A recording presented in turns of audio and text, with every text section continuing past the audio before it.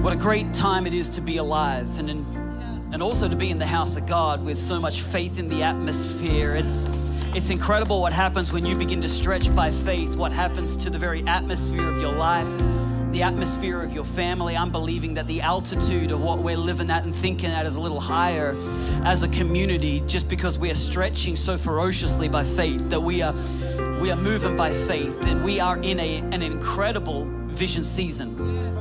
Absolutely incredible vision season. I'm reiterating that because honestly, it's a short season. It's a short season of stretch. We started at 28 days ago, 29 days ago, something like that, just stretching by faith and believing for God to do something impossible to move us as a community. We're an outdoor temporary sanctuary. We've never had a home that we can call our own as a church, but God has set us up with an opportunity to move into a building.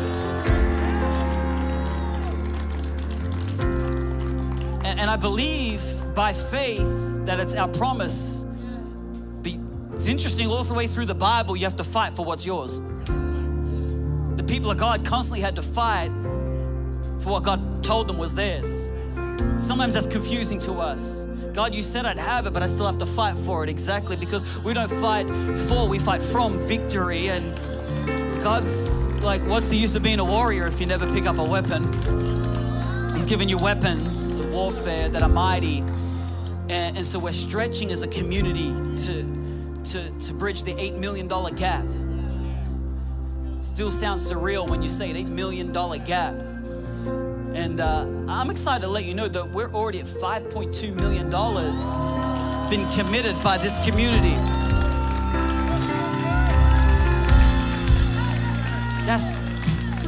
That's crazy. I love how cool some of you are.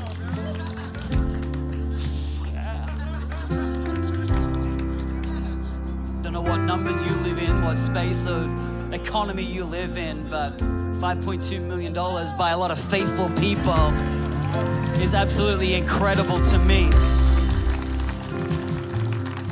And if you're not going to clap for that, I have nothing for you today that is going to make you happy.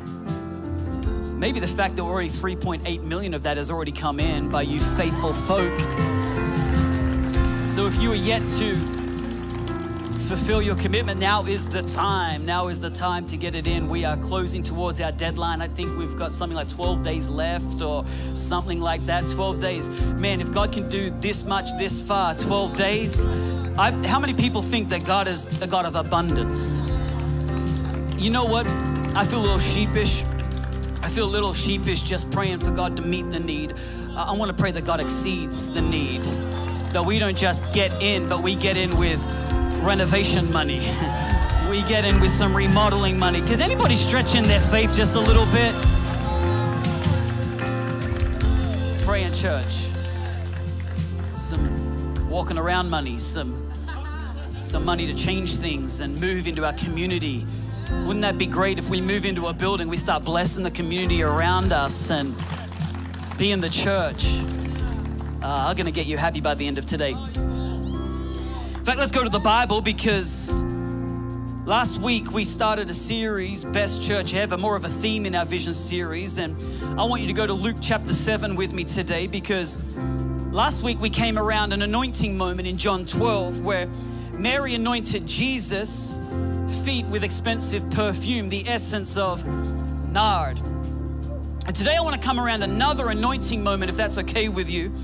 But this time at a meal with a Pharisee. Check it out, Luke chapter 7, verse 36, it says, one of the Pharisees asked Jesus to have dinner with him, so Jesus went to his home and sat down to eat. When a certain immoral woman from that city heard he was eating there, she brought a beautiful alabaster jar filled with expensive perfume.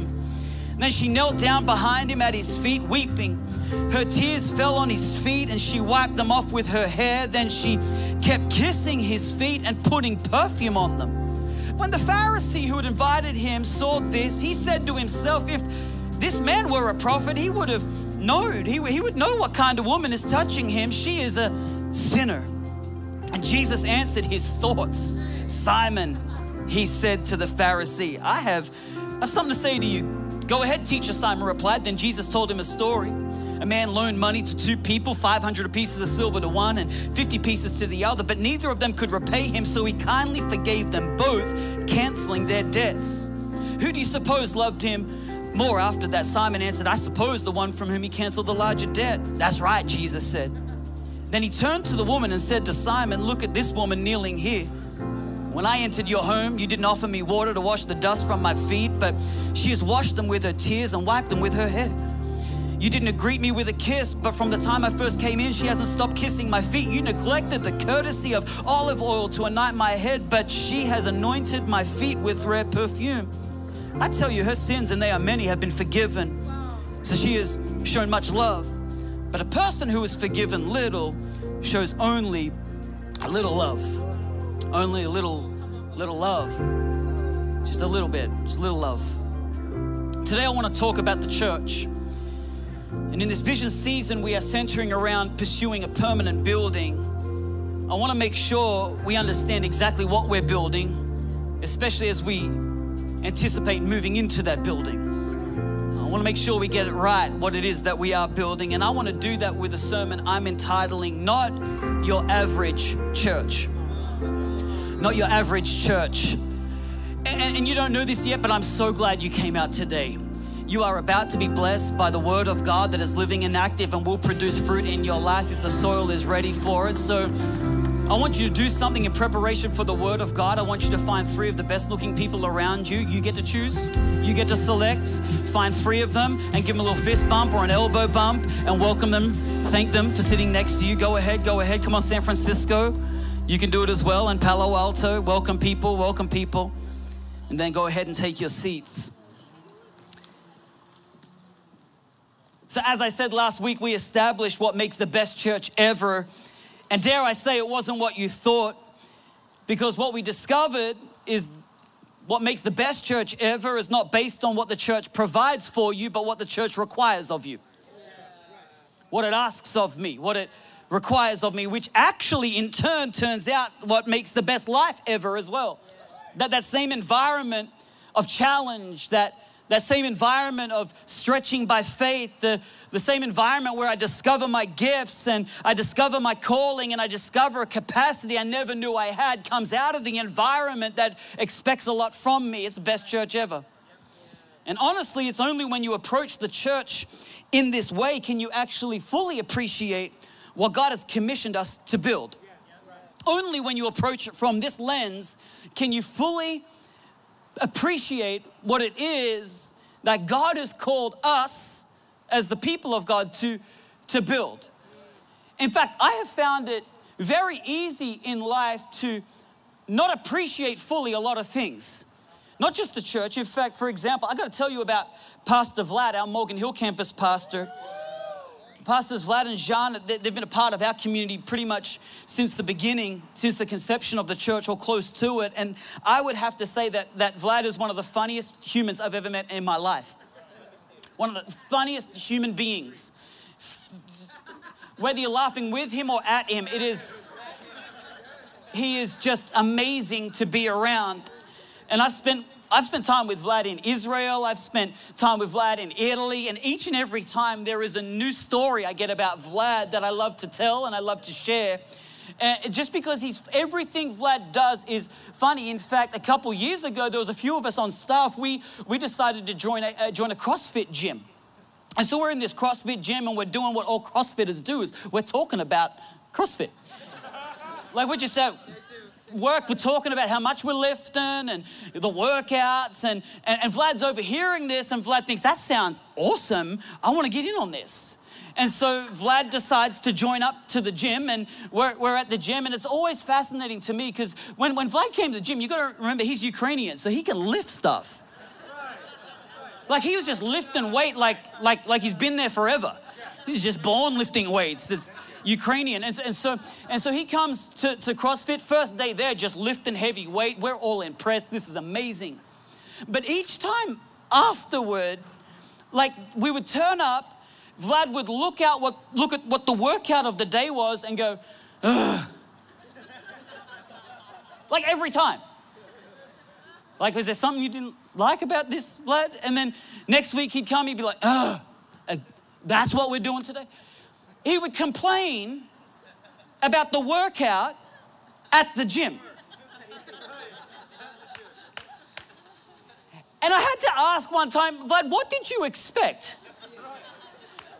Like, did you come expecting that today we're gonna have donuts?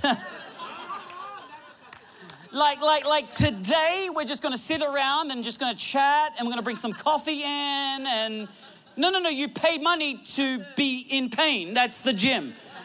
You paid money to lift heavy weights and do it furiously and sweat through both your shirts, and that's what you paid. What did you expect? Sometimes I feel like asking the church that.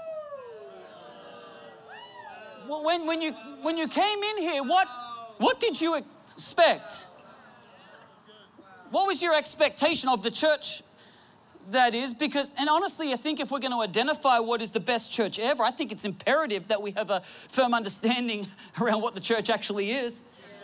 That why don't we do that? Why don't we do a little bit of time, spend a little bit of time at the beginning of this sermon, correctly unpacking a theological perspective around what the church is, just so we know what to expect.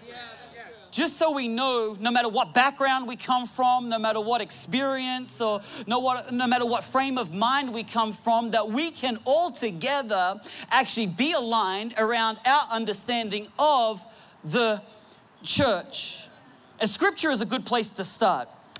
Because throughout the New Testament, what you're going to find is articulations of and directions for us, the church.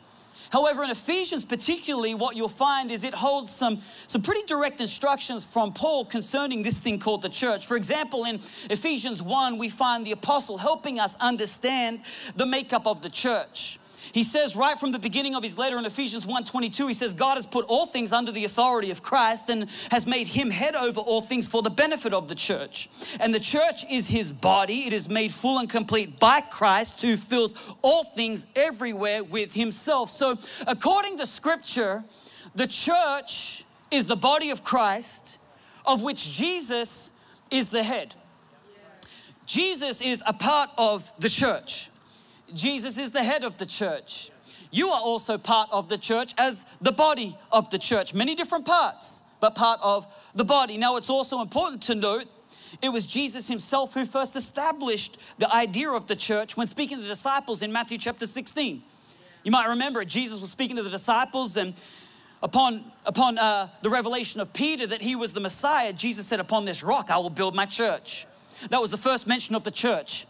That was the first concept of the church. You can imagine the disciples who had never heard the church in that context saying, what? What are we going to build? But Jesus puts it out there, we're going to build my church. We love that. The disciples are like, okay, more detail, please.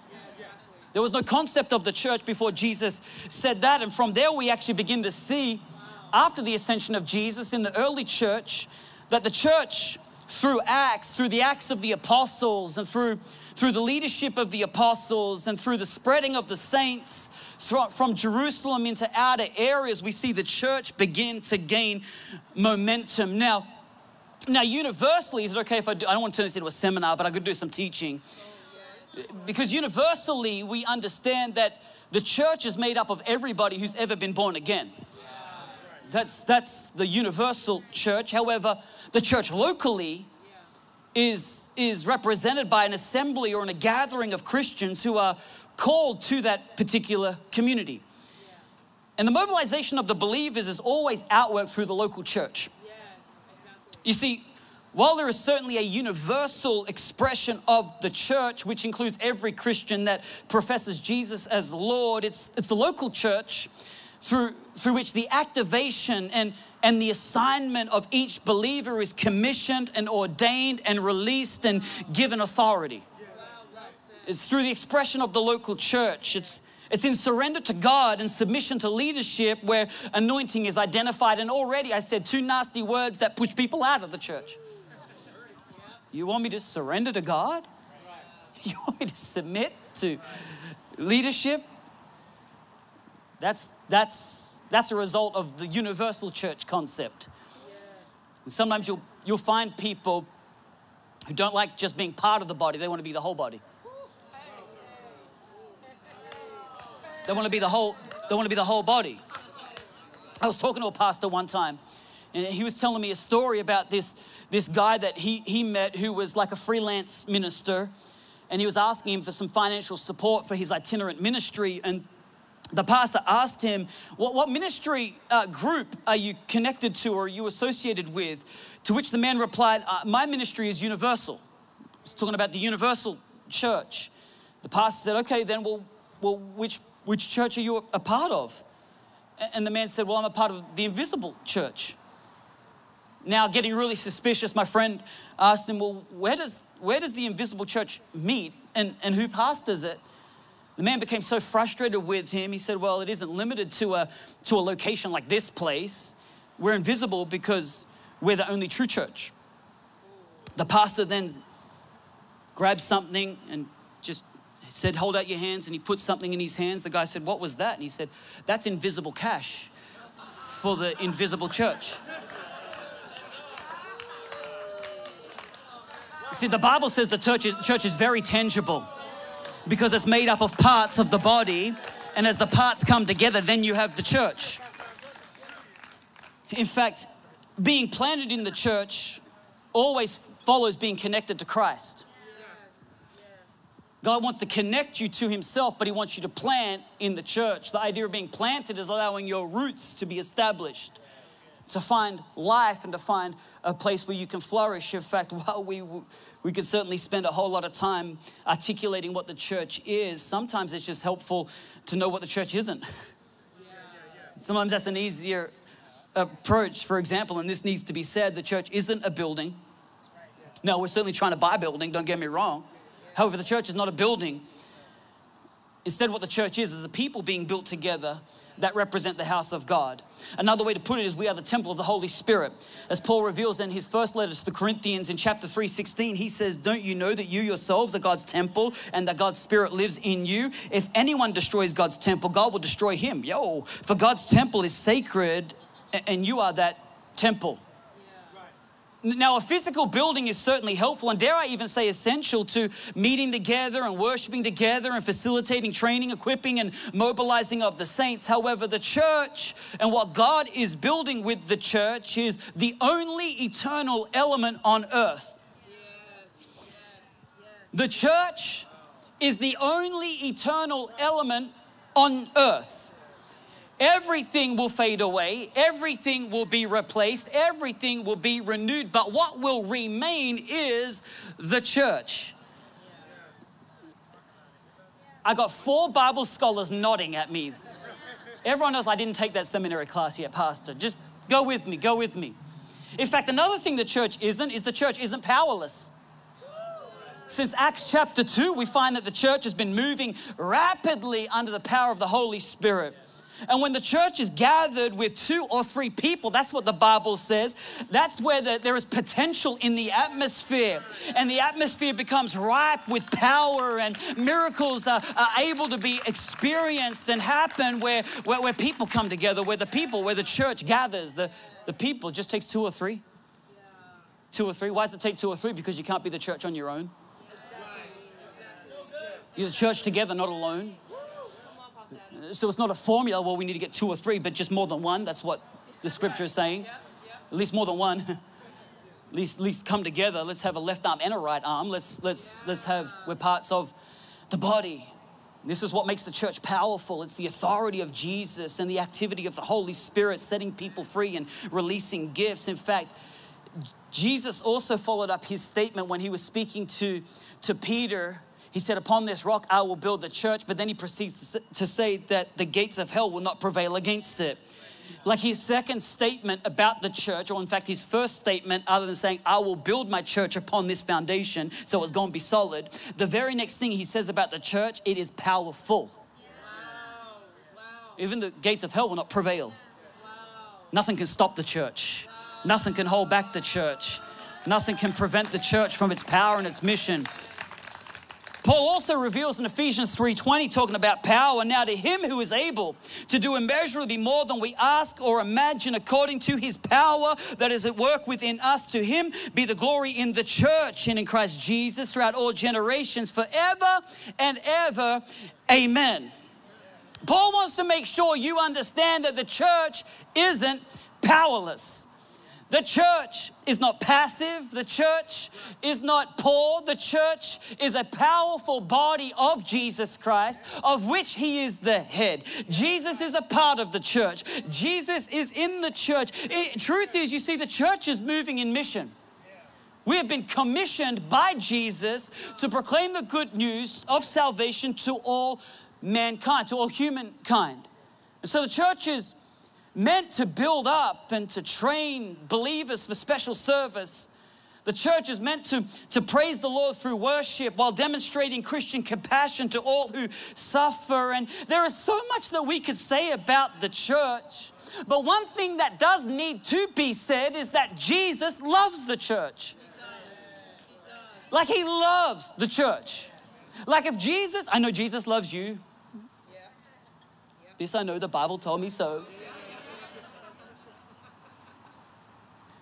But what Jesus loves is the church. Like he loves you individually. You can feel warm and snuggy about that. But what Jesus is really passionate is about you, together with you and with you. And when we all get together as the church and begin to mobilize in the mission that he has commissioned us together. He loves the church. Ephesians 5:25 says that for husbands, this means loves your wives just as Christ loved the church. He gave up his life for her to make her holy and clean, washed by the cleansing of God's word. He did this to present her to himself as a glorious church without spot or wrinkle or any other blemish. Instead, she will be holy and without fault. Now, if the church is the bride of Christ, then if Jesus gave up his life for the church, here's my question. Why are we so comfortable with criticizing the church? If this is coming across savage today, it was fully intended. If we just established, and there is so much more we could go on, but for the sake of turning this into a seminar, let's stop the teaching moment here. Let me ask a question. If this is Jesus' heart for the church, that he is the head of the church, he is part of the church, that he loves the church, he gave up his life for the church, how is it that human beings are so quick to criticize the church? Why? Why is that? I'm wondering if it has to do with us treating what's sacred as what's common. Ignore that. That's just the kids having the time of their life. They're safe. They're safe. That's what joy sounds like. That's what the church sounds like. That's happiness. Some of you are like, can I go in there? Yeah. I wonder if it has to do with us treating what's sacred as common. Or maybe even seeing the church as something I attend rather than something I am. Seminar done, let's preach now. In fact, this is what we see here in Luke 7. This scene has so many similarities to the passage that we studied last week in John 12.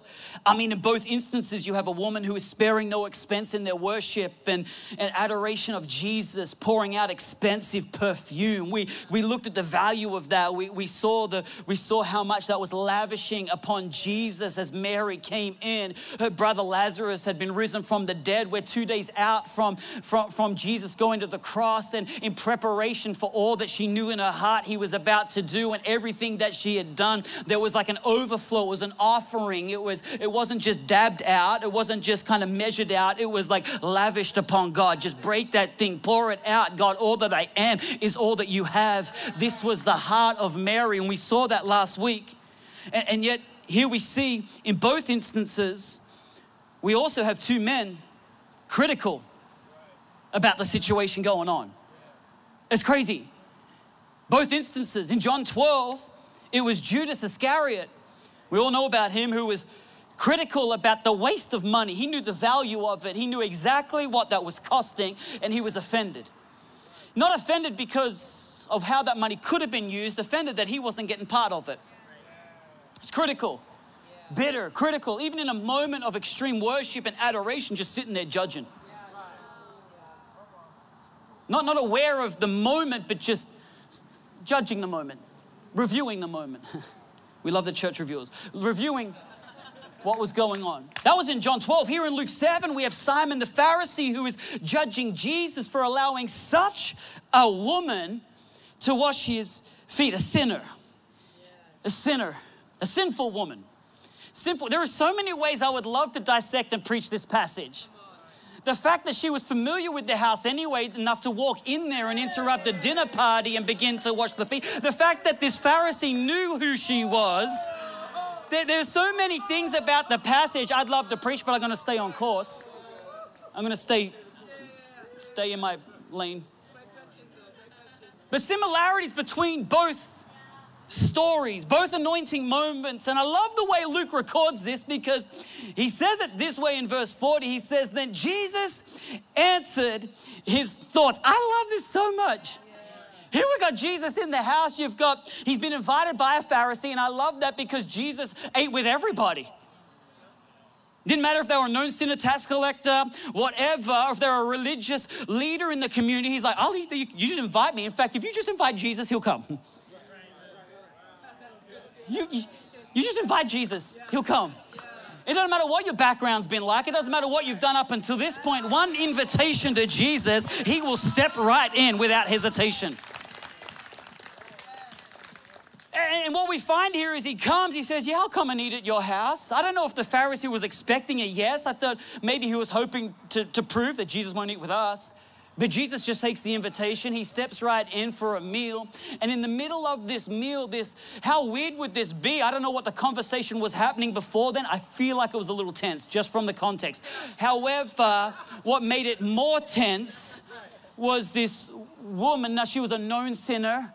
And so we can probably assume that there was an outward lifestyle that represented her lifestyle. And so she comes in dressed like she probably would have been dressed out in the world, but comes in and starts breaking perfume at the dinner table. Like completely ignoring the situation and the scene, ignoring everything that was going on around, ignoring who was at the table, who could have probably pulled her out and stoned her in the streets, completely bold because something had come over her to acknowledge the grace and the forgiveness that Jesus had in offer.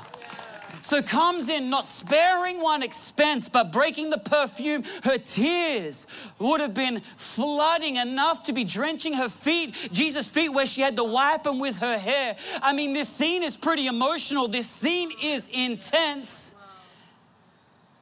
And then we've got a Pharisee who's like, if he knew, maybe he ain't such a prophet. We know who she is. He obviously doesn't know who she is. And then Luke says he answers his thoughts.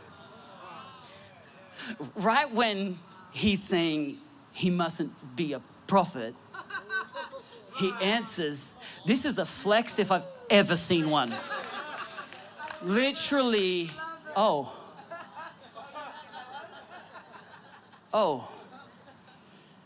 answers his thoughts. And I love this because Simon wasn't even saying it. He was thinking it. And yet Jesus arrests his thought. In fact, can I tell you the only way to ever change your thoughts is to first arrest your thoughts. This is how Paul instructs us in 2 Corinthians 10:5. He says, we demolish arguments and every pretension that sets itself up against the knowledge of God, and we take captive every thought to make it obedient to Christ. Just because you think a thought doesn't mean you speak a thought. Anyone ever met anybody that just says, I'm just speaking what I think? Just speaking my mind. Anybody met those people? Anybody know those people? Anybody a sibling that does that? Just speaking what I think? Don't. Don't. Like, you don't need to see that as noble. Oh, wow. Look how real and authentic and free they are to speak what they think. That ain't noble. Just say, don't do that. Normal people arrest thoughts. It's not the fact that you had the thought. It's the fact that you didn't arrest the thought. You skip the filter that you're meant to have and say, hey, I should not speak that. Even though I thought it, I need to arrest it. I need to arrest it. saying what you think. What about think about what you say? That's what you should do. Don't just say whatever comes to mind. That's dangerous. You need to train your mind. Train your mind. Train your mind. Look at your neighbor and say, train your mind. You got to train your mind. Take captive those thoughts. Philippians 4:8, finally, brothers, whatever is true, whatever is noble, whatever is right, whatever is pure, whatever is lovely, whatever is admirable, if anything is excellent or praiseworthy, think about such things. That's called training your mind. Instead of listening to the media and getting filled with negativity, and all day you're thinking about the atrocities of the world, and all day you're churning over those things, and then you're trying to have faith to stretch, but you wonder why I'm stuck in fear. You need to arrest some thoughts and think about it, what is lovely, what is pure, what is holy, what is excellent. Begin to train your mind and arrest some thoughts. This is such practical pastoring.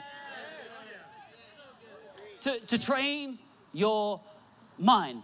And Jesus, if he speaks to his thoughts, then Jesus will arrest our thoughts too. In fact, the way David put it, he said, search my heart.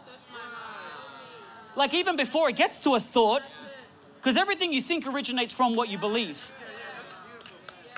And so David went a step earlier in the process and said, check my heart. Check any wicked way within me, God cleanse it, fix it, deal with it. And so Jesus, just because you didn't say it doesn't mean you don't need to arrest it. Just because you didn't say it doesn't mean you don't need to correct it in your life. Help me preach somebody. Just because it didn't actually come out, or it wasn't a conversation and you didn't actually gossip, but you thought about that thing, doesn't mean you don't go before God and say, God, would you just cleanse my mind? Because I feel like there's some bitter things taken over my mind. Every time I think about something and look at something, I'm having these thoughts about that person. Oh, she wearing that again. Oh, here she is showing us. Like everything keeps taking over my thoughts, and just because it doesn't come out does not mean it's not toxic to your life.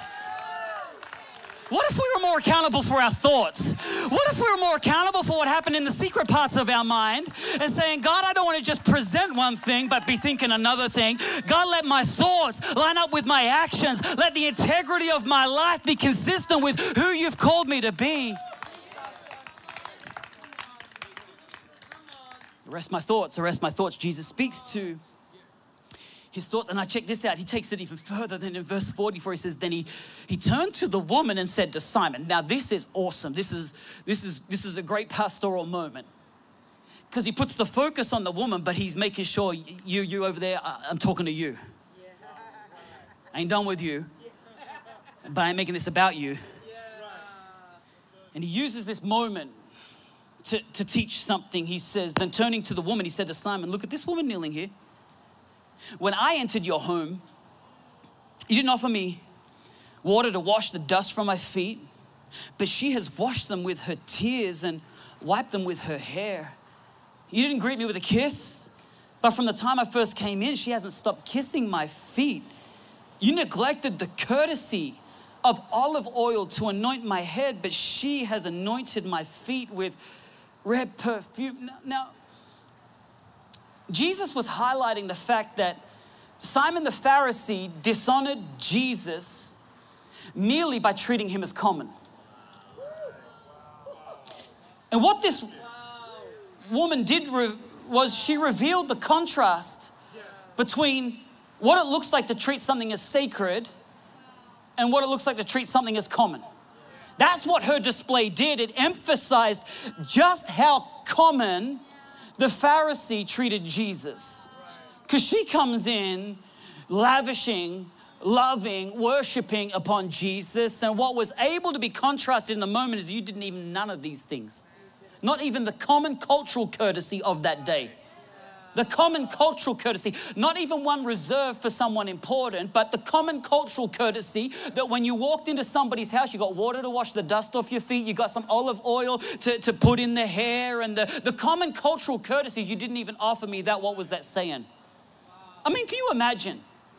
You have Jesus coming into your home. Jesus, the creator of the world, the Son of God, the King of Kings, the Lord of Lords, the name above all names, the lily of the valley, the shadow of the Lamb. We've got the Messiah. We've got the Great One. We've got the perfecter and the author of our own faith. We've got the creator of the world, Emmanuel, deliverer.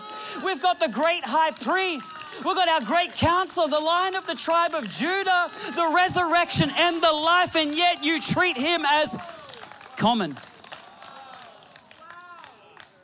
Like you got, this is what's in your home, and treat it as just another dinner guest. Just another Sunday. Just another worship song. I won't sing this one.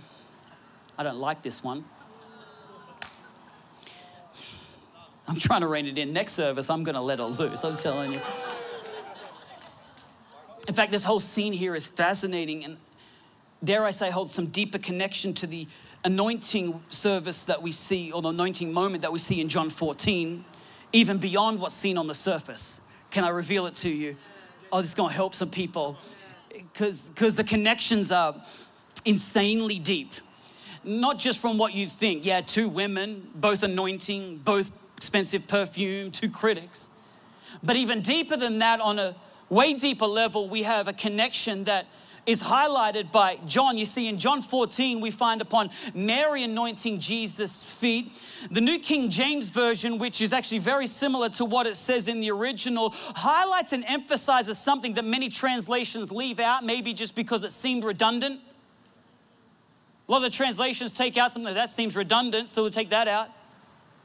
But the danger of missing what is actually meant to be included is the revelation that comes from that.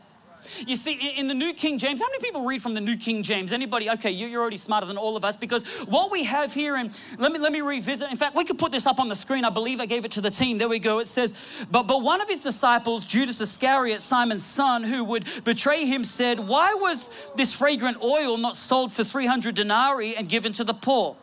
Now, did you notice something there? It says, can we go back? One of his disciples, Judas Iscariot, Simon's son. Now, the reason this is weird is because John already established which Judas it was. The reason that in scripture you'll find Judas's name always mentioned with his last name, Iscariot, is because there were two Judases in Jesus' squad. That sucks, you know what I mean? Like, we got another Pastor Adam on staff. That gets confusing. Put it back up, come on. And so what we have, and kind of rightly so, all the translators have looked at this and said, too much detail. We already know which Judas it is. But I believe that John wanted us to make a connection. This is Judas Iscariot, Simon's son. It seems a little redundant. John, why would you include his lineage? Why would you include who his father is? Well, what you need to know is that many biblical scholars believe that Judas's father, Simon, is actually Simon the Pharisee, whose house Jesus is eating at in Luke 7. The very fact that Judas could so easily go and sell Jesus out is because it wasn't just some Pharisees, it was a group his father was connected to. Stay with me, stay with me, stay with me. This is gonna drop right into your soul. And what we see in Luke 7 is we see a situation where Judas's father is not criticizing, but treating as common. Now, I believe that John wanted us to make the connection so that we would understand that whatever we treat as common will always give birth to criticism. Whatever we treat as common will always give birth in our life to criticism. Here you've got Simon the Pharisee, who is just treating Jesus as common. It's another guest, whatever. Don't need to go about all the details. He's lucky to be in my house. And yet what that produced, the offspring of his life, was criticism.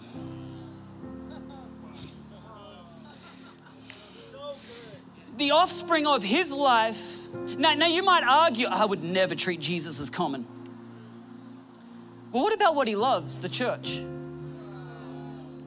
How do we treat that as common, Pastor? Well, for instance, anytime you have a conversation around whether or not we should go to church this Sunday, you've treated the church as common.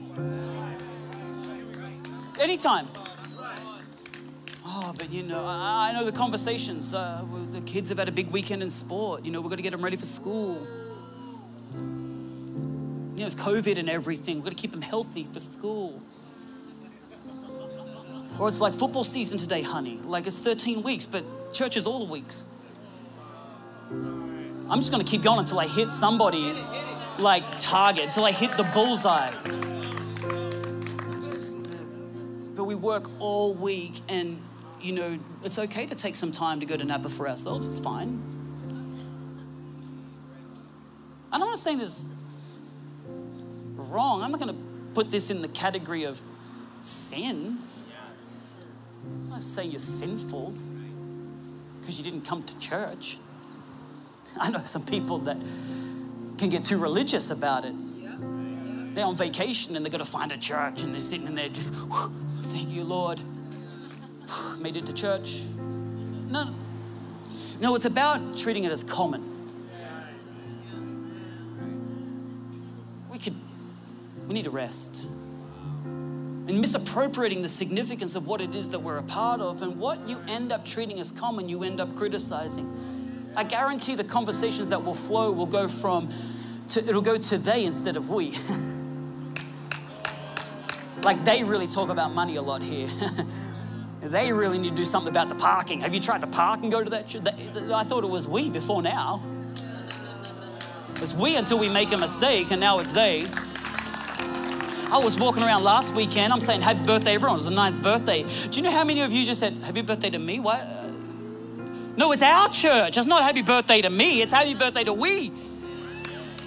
Are you with me? See, this is what it is. This is what it is to treat it as common. You disconnect from it. You sit on the outside. And when you treat it as common and casual, what will always be produced in your life is criticism.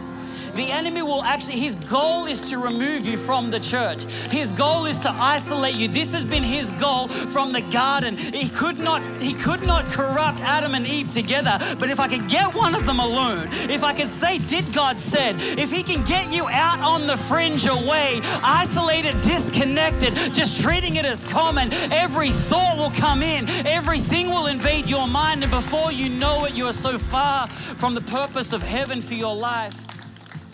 You can't even recognize it's critical. This is how I know that people can review a church. It's how crazy, audacious, and ignorant people can be to write their perfect, articulated review of a church. Because they've treated it as common. Not because they're a professional or an expert, but because they're critical. Their spirit has become like Judas. This is how you recognize a Judas spirit, by treating something as common that Christ has called sacred. He gave up his life for the church. I want to see how you feel if someone wrote a review about your wife.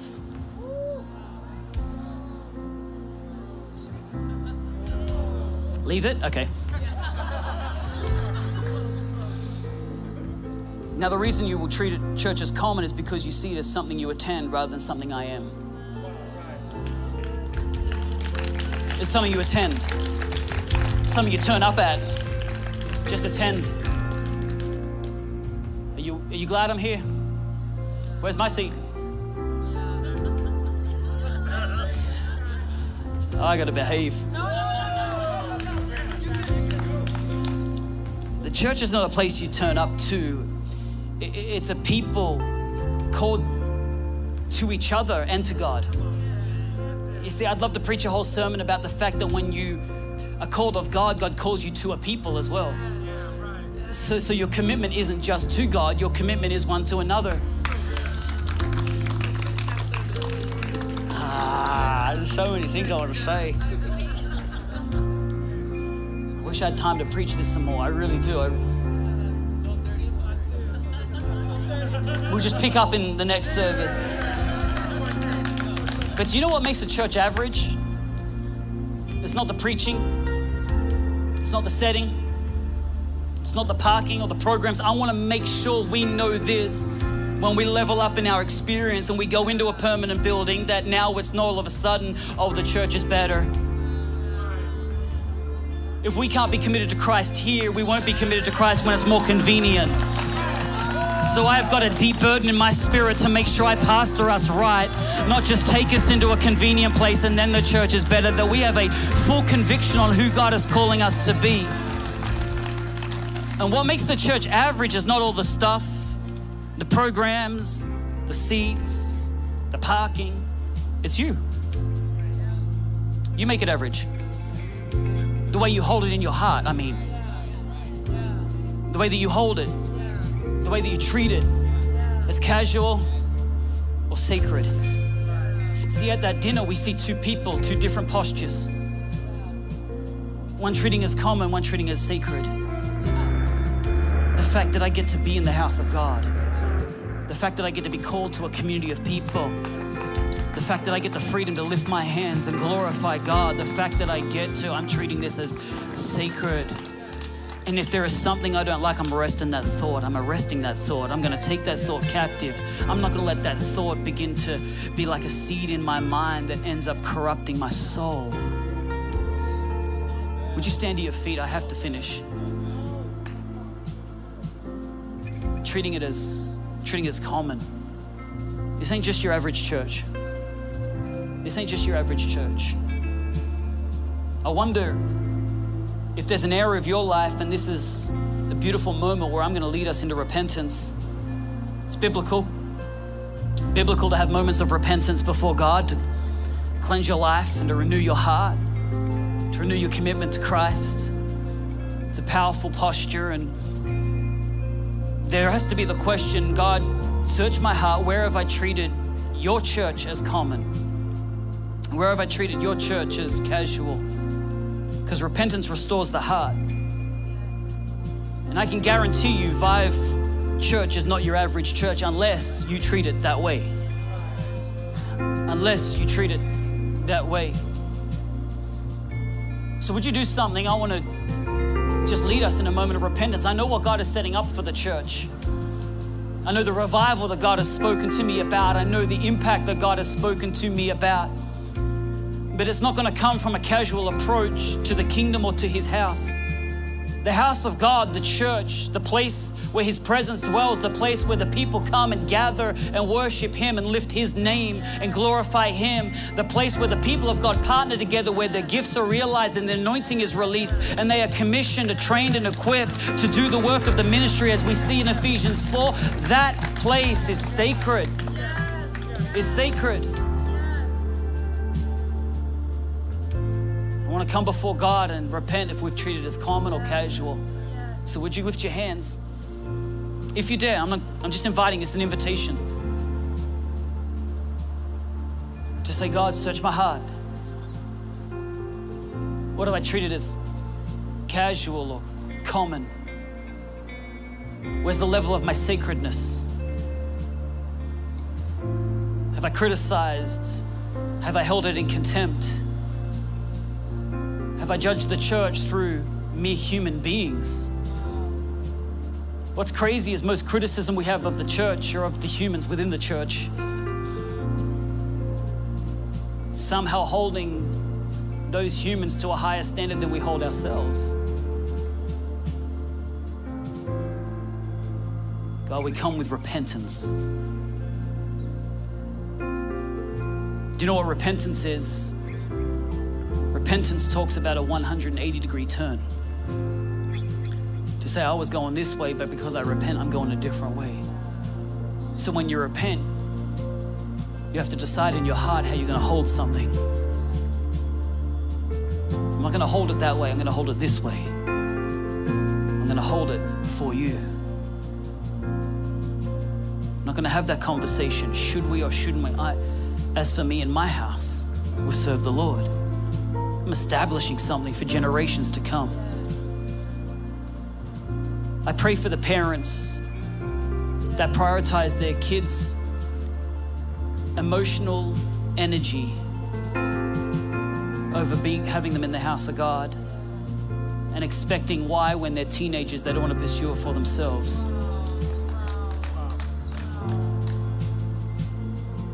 But to show the discipline because we prioritize this. God is moving in the house, moving in our house, moving in the house of God, moving in our home. So God, we commit to hold what you love and what you gave your life up for as sacred. We commit in our heart to lift up your church. We commit to pray for the church.